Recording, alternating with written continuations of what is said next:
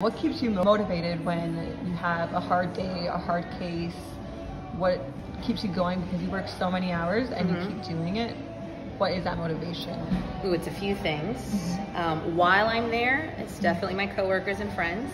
I think I have met a lot of wonderful people with wonderful personalities that remind me why I like to have social interaction, what makes my day so much better. It's that sort of camaraderie when I'm there, and when I go home and I'm really tired and have to wake up the next morning.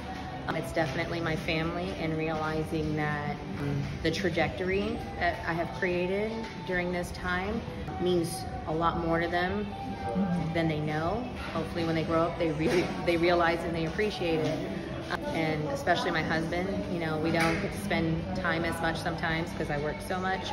On certain days, I do make sure that I take time off and 100% dedicate myself to my family. But realizing that myself and my husband on the same page, that today we might not spend time together, but in the near future, not only will we get to spend time together, but we'll have afforded a lifestyle that is, you know, us to be ourselves, to travel, to try new things.